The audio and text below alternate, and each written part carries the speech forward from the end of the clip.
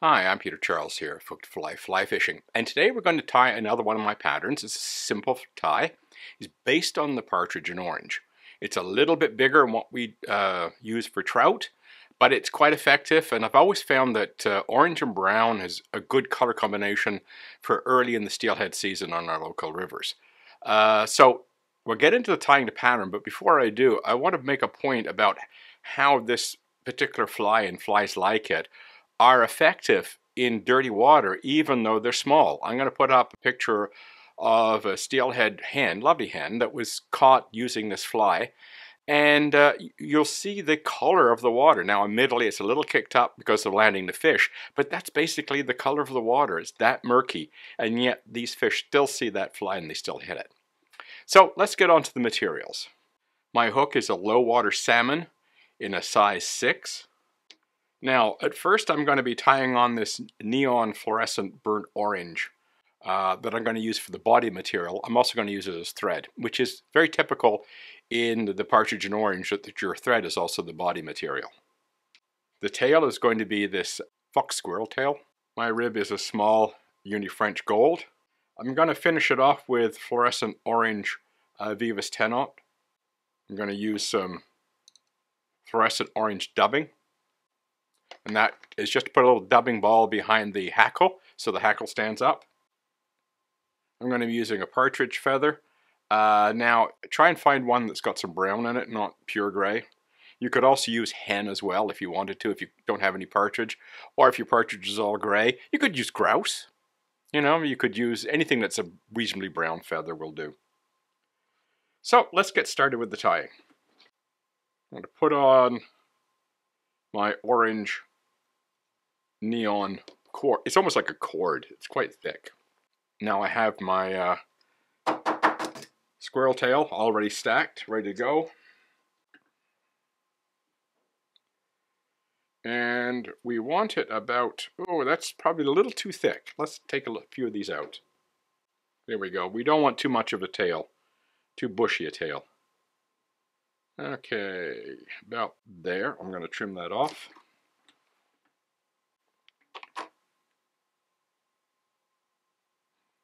Pull up, put a couple of turns to keep it there. Now for my rib. A couple of turns for the rib.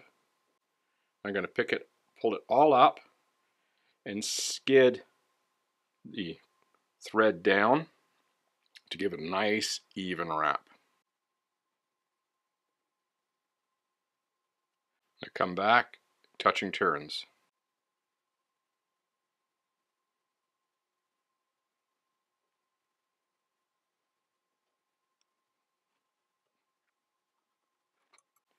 Okay, now we wrap our rib.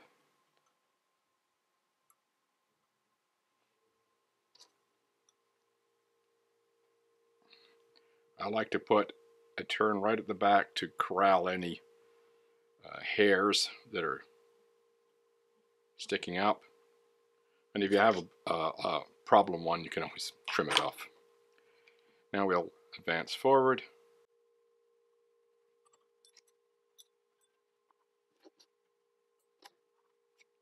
Now I'm just going to put a half hitch to take off the cord, and we'll switch over to the 10-aught thread.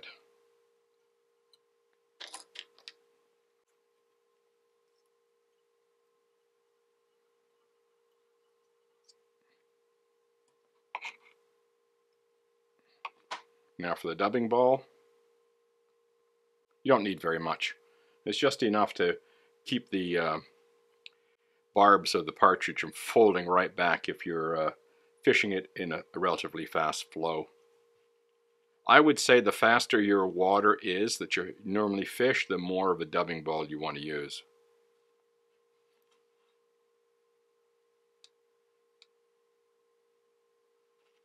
A little bit more.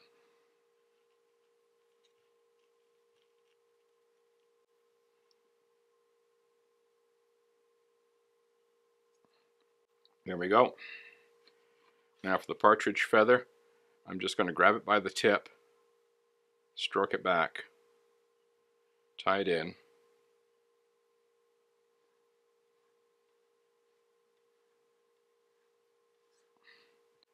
I'm just going to come in with the fine point scissors and take off that tip. Finish that off. A half hitch. Now, I've crowded that eye a little bit, but that's not a panic if you do that. One of the benefits, it ends up, your dubbing ball ends up larger. So just take our hackle pliers and sweep it back, sweep the barbs back as you make your turn. If you get anyone going forward, bend them back. Try to pinch your barbs to close it up a little bit. Okay, and if you get some stray ones, we'll deal with them at the end.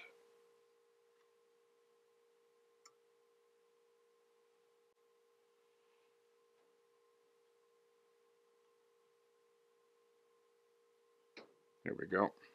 Now I hold onto the barbs while I tie my quill, because it has a tendency to go forward.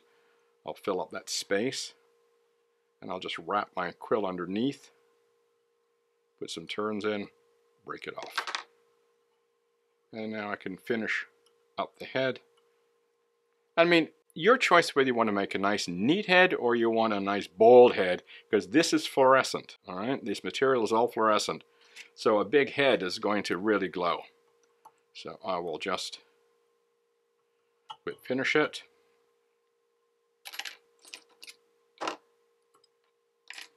And I want to show you what that material looks like. You can see how hot it is. So this will really glow under overcast skies. If you want to go with more subdued orange, certainly go for it. If you're going to fish mostly clear water and you might find this too hot, you know, maybe use just one material that's hot color, like the thread for the head, and then the body is a more subdued orange. Your choice. But because my water is often off-colored and sometimes quite dirty, having a fly that glows is a good thing. So let's put some head cement on it and finish this up. So there's our Partridge Orange ready to go fishing. Very effective pattern. I love using it. I've caught plenty of steelhead over the years on patterns, either this particular pattern or patterns very similar to it. Sometimes without a tail, sometimes without a dubbing ball. I've done it a variety of different ways, but it's relatively large. Partridge and orange. You can use hen if you want, if that's all you've got. I mean, you can really mix this up. It's just the idea of brown and orange in a partridge and orange style, Yorkshire wet style, sized up for steelhead. So give it a try. It's effective and it's fun to fish. Cheers.